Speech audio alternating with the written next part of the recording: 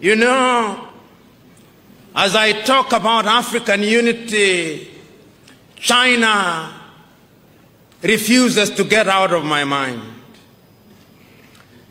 And I hope I'm wrong. But the Chinese know that we are disunited. And they know that in our disunited state we can be manipulated. And they are in the process of manipulating us. So today, there is not a single African country in which the Chinese have not built a stadium. They think we love stadia. There is not a single African country in which they are not building some roads.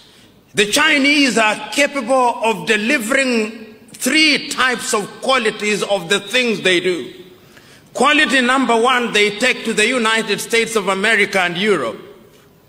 Quality number 2, they take to their fellow Asian countries, including India. Quality number 3, which is at the very bottom, they dump in Africa, and the Africans consume them gleefully.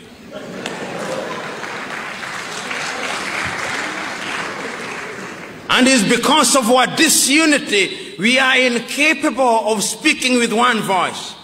You know, many times when I look at Ghana, the Ghanaian president, whom I respect, is invited to Beijing to negotiate with Beijing, as indeed the Kenyan president would be, and the Burundi president, to negotiate with Beijing on a bilateral basis.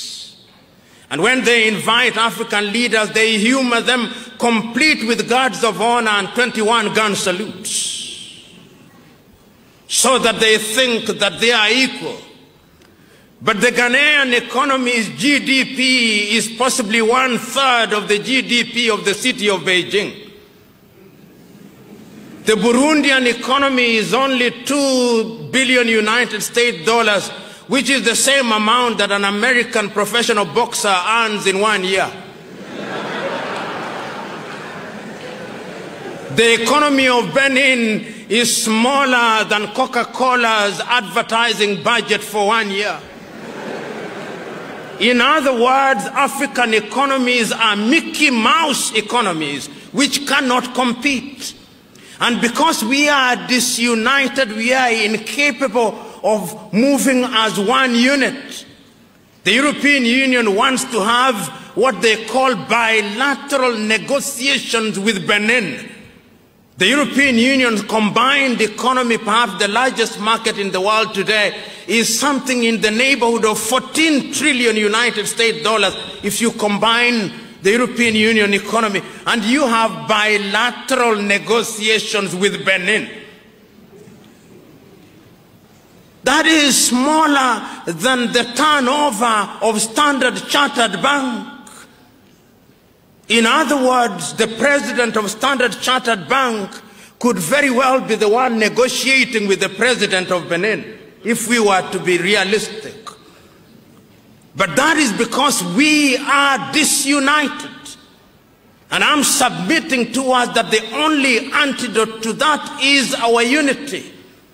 I know, as I said yesterday, that there are already efforts to move Africa in the direction of unity at the economic front, but the suspicions in Africa are too great.